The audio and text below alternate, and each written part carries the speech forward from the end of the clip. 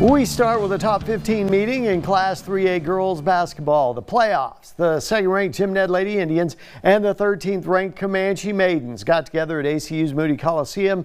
The winner gets a berth in the regional tournament. Let's check it out. The Lady Indians already up 17 in the third. Lexi Wishart throws down court to Gracie Cooley, who knocks down the mid-range jumper. Jim Ned in control. Maidens, though, in transition. Jaylee Salinas shifts to right, draws a foul, earns a trip to the line.